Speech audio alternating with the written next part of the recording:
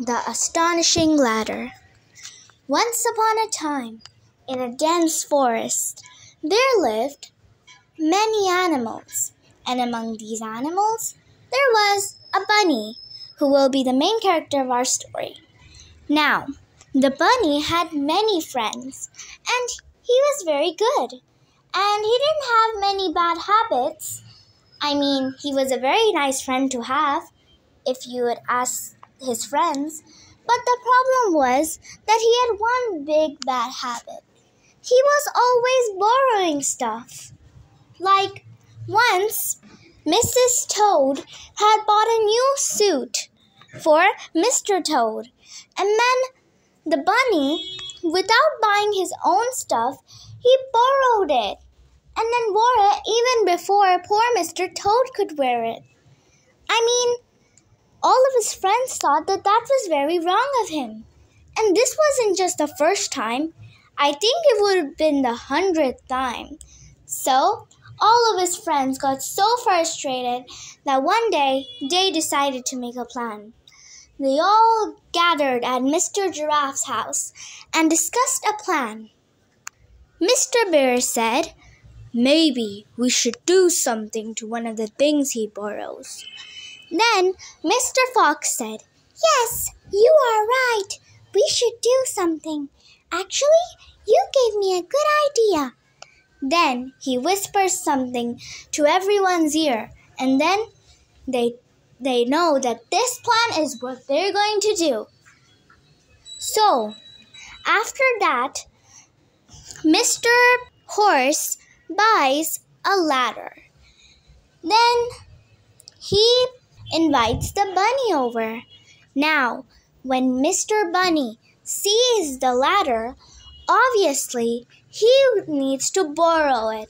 Like always, he thinks, "I have a hole to mend.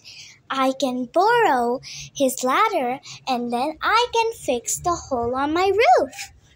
Without further thinking, Mr. Bunny goes to Mr.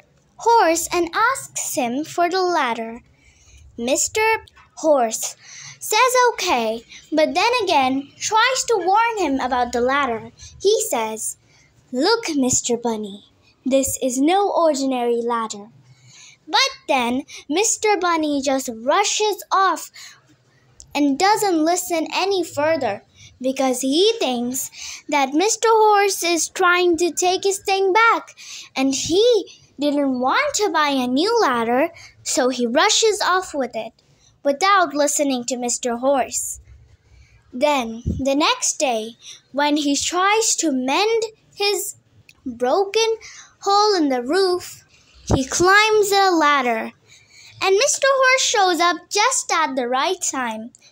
He keeps climbing and climbing, but it's like he's going no further.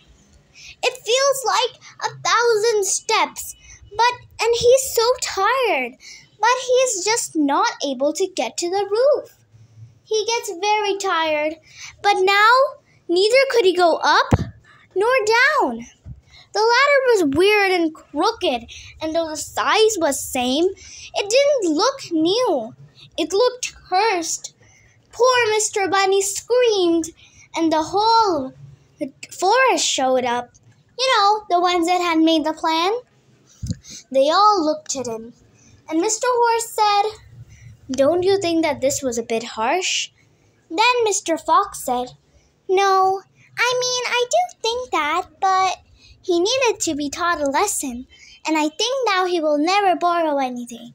And just like that, they help him off the ladder, and then Mr. Bunny vows to never borrow anything. Now he gets his own things, and now he has no bad habit, and he is living peacefully with the other animals in the forest and his friends. The end. Don't forget to like and subscribe.